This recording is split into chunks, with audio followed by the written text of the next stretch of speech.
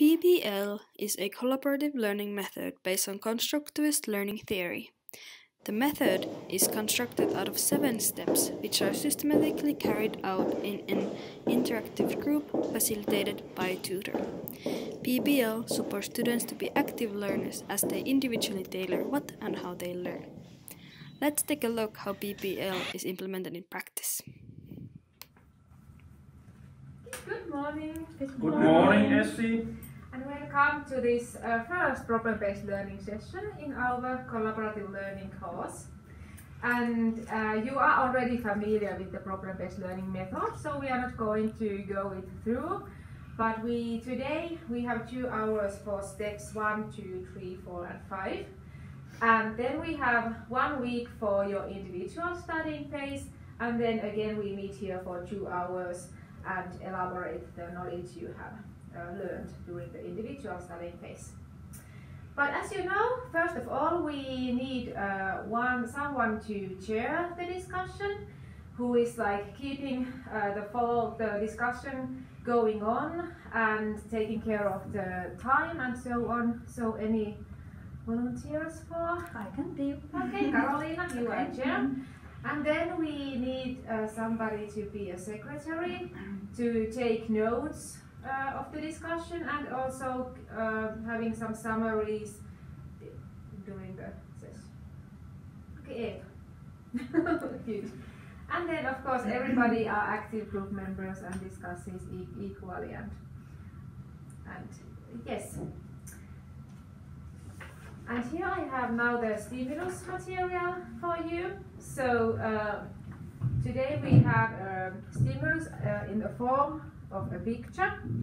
So I give these materials to you, and then Chair, you can start leading the discussion. I will be here all the time observing and participating if needed. But okay, you can start. Thank you. Okay. So, what do you see in the material? There's collaboration. Yeah. Right corner. Half of group they struggle with the task. I don't know why. And it seems that those 2 authors they have idea. Yeah. About how to go in. And one of them is pretty frustrated. Yes, yes. And in the upper left, the students are sleeping and the teacher thinks that everybody is as excited. Yeah. And it seems that students have a very minor role in that lesson. Yes. That they are very small size. Yeah, the teacher is leading the it's very clear thing. Okay, should we move on to the next step? Based on this material, what do you think is the initial phenomenon or theme that we are going to solve? Teacher's role? Or yeah. But also, I think that upper or lower right picture also somehow describes also problems with the collaboration, because it seems that classroom is just doing random things and they are noisy and it's not in the control. Yeah. So it can be issues also. And in this phase, be general enough. So those 2 examples, teacher's role in collaborative learning or challenges in collaborative learning, they are like loose enough. So they are both good if you want to end up with either of those. Yeah. Yeah. Teacher's role in collaboration. I write it here. Yeah. Yes. Okay. Okay. We could also now brainstorm about the theme, and so you could all write down any knowledge or prejudice you have regarding our theme. One idea or one concept per paper, and it's important that you, every time you write that word, you say it aloud and then you put it to the middle of the table, and you don't have to be critical at all at this point. The ultimate aim is that you produce as many ideas as you can. Can I just say it? Yeah. Okay, so I have a first thing, instructional design. Yeah, just say it and produce a new. Okay.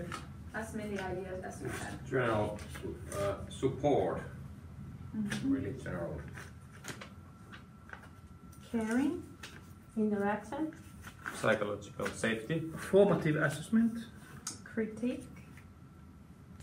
Let's structure this information into a mind map and find the relationships and gaps within the information. Eetu, can you help? Yes.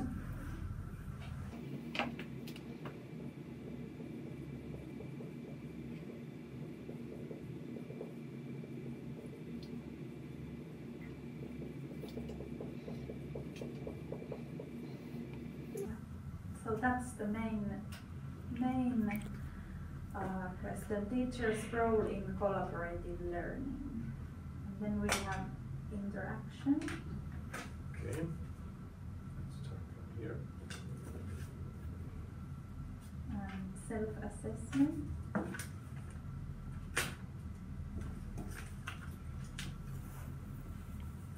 Planning. It's not related to No. these.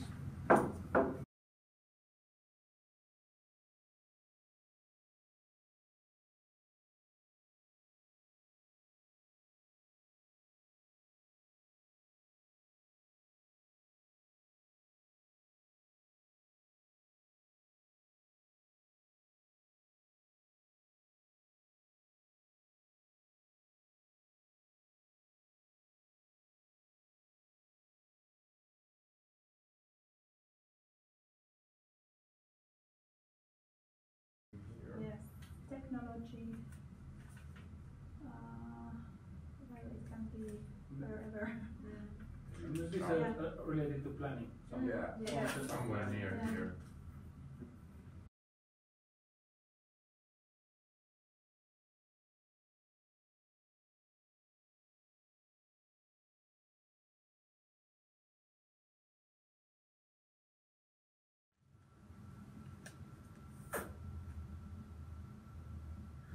So, what kind of learning objective could be formed based on this mind map? And it should be as clear as possible, such as a question or statement. At this point you can think that what interests you the most from these aspects that you have been written there, or that what do you already know about teacher's role and what kind of you want to know more, and form the learning objective based on that. Could we have some kind of aiming question that how to design collaborative learning which supports Yeah. success? Yes. Maybe. Yeah, like, can you repeat? How to support how to design collaborative learning so that it supports. How to design collaborative learning. Yeah.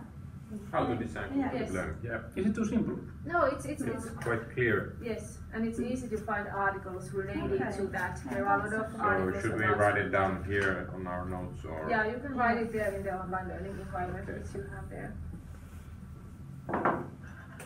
Okay, we have Perfect. Scotland. Yes, and now when you have the question, now you have 1 week time for the individual studying phase. So find 1 or 2 good research scientific articles related to that question and make notes, because next time when you come back here, each of you have few minutes time to shortly present what you found out, what you learned during the individual studying phase. Okay, have a nice week and let's see you next week, the same time. Thank you. Okay.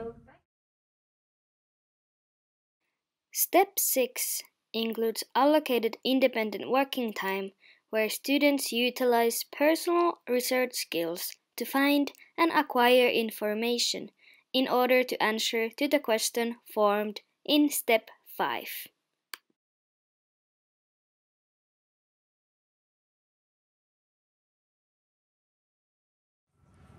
Okay, good afternoon. Good afternoon, Good Elsie. afternoon. And welcome back to this collaborative learning class. Today we have the second problem-based learning meeting where we go through the final step, the step 7. And as you know, we start with individual, that you shortly summarize what you have learned during the individual studying phase, and then you discuss that how would you finally answer to your question which you said last time. And in the end, I will give you shortly my feedback concerning how you have been working and solving the problem.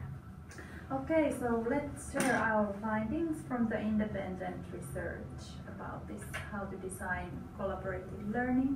And Jari, could you start? Yes, I use Google Scholar to find some references related to our tasks, and I enjoyed a lot of reading PBLedumove's work about scripting, and for example, concept of didactical envelope was quite enlightening to me, and I would like to discuss more. I can share, it's available here on my computer. I can share it to you for further reading. Okay. I think I read something related to that about student roles. The teacher can give some sort of roles for the students. Yeah. For example, like information seeker or critique or something like that. It might be useful. Yeah. And I learned that it's important that teacher gives feedback to the students in meanwhile the process. Okay. And also I found an article from Kirchner about minimal guidance, that how it is beneficial for the collaboration if the teacher interferes as less as possible. Okay. Okay, so what kind of solution can we conclude on our question based on the research findings? I think that all articles are perfect to answer this because those are from so many different viewpoints and quite practical. So why not to continue to combine our theoretical constructs and think about practice? I think that our papers were pretty good. I'm very happy from my behalf. So how would you summarize now the answer based on your discussion that how to design collaborative learning? Well, through our different points of view, like with scripting and giving roles to students and giving feedback, and also with minimal guidance. Yes. Okay. Okay, I think that we have now finalized this PBL case, and as I have observed your group work, I can say that it was really focused. You were focused on the topic all the time, and also you proceeded really fluently, and the chair and the secretary did a great job. You were organizing the discussion all the time. And I'm also really pleased that you have really high quality papers which you read, each of you, and also they were well in line with your task. And also this question that you said last time is really well in line with the course objectives. And also from my perspective, I can say that you have reached the learning objective which you said last time, so very, very good job. And now we continue next week to the second problem-based learning case. But thank you all, and let's see you again next week. See you. See you. Thank you, Essie teacher. Bye. Bye.